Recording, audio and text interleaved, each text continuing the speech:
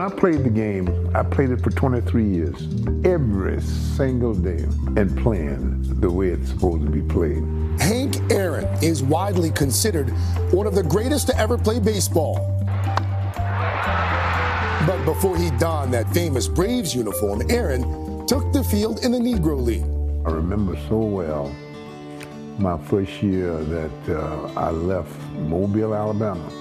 One little coat, $2.50 in my pocket, and my mother told me that was all she had to give me, and be very careful with it. What was it like playing for the Indianapolis Clowns? To play in that league and to play with the ball players that I played with gave me an opportunity to do some things that I wanted to do. Is it true that there was perhaps more talent in the Negro Leagues back then than there was in Major League Baseball? I would not doubt it one bit. There was so much talent. In 1954, Aaron made his debut for the Milwaukee Braves. What was it like being a black baseball player, one of just a handful in Major League Baseball back then? It was tough, no question about it. I'm going to read some stats that make you uncomfortable. Runs batted in, 2,297, you're first. Extra base hits, 1,477, you're first. Years with 30 or more home runs, 15. Pretty good argument could be made that you're the greatest that's ever played baseball. What do you think? Well, I'm with you. Here's the pitch by Downing, swinging. In 1974, Hank Aaron battled through death threats and public scrutiny to shatter Babe Ruth's longtime career home run record. In 2007, Barry Bonds broke that record in controversial fashion, helped by steroids. You've said in the past that despite the fact he is admitted to cheating, you still consider him the home run king. I do.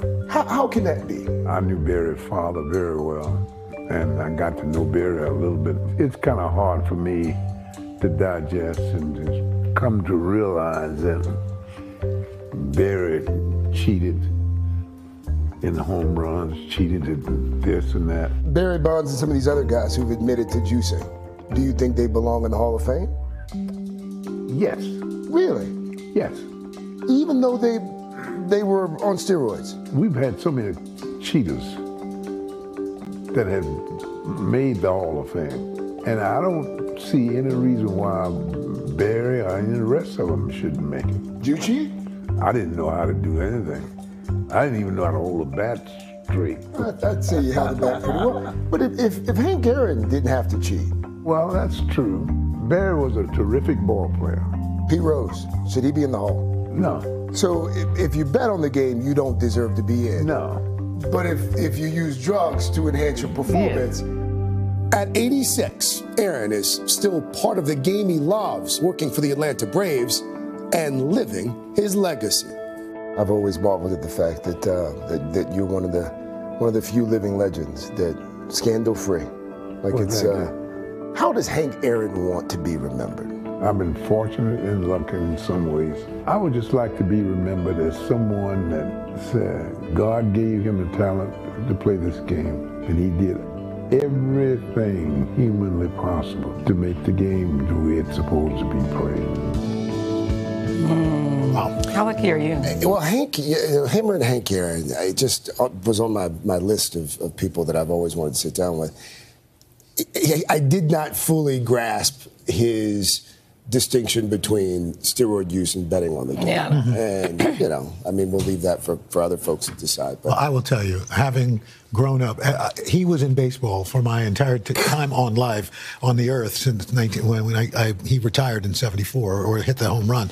And his outsized shadow on baseball, how he covers that game is really unbelievable. It's funny because I asked him about, his last, because he doesn't do a lot. He's not I said, well, why don't you why don't you do more of this? Why aren't you out there selling the game? You know, it's like, you sound like my grandkids. Yeah. My grandkids think that I should. And when he hit that home run, I mean, we knew how great it was, but we also heard about the racism and everything like that. It was an unbelievable moment for so many reasons.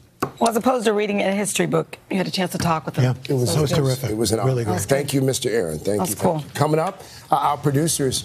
Oh, I didn't know this. Did you know this? No. That's why it's called a Valentine's Day surprise. They have a special Valentine's Day surprise for us. What could go wrong? Yeah. We'll be right back.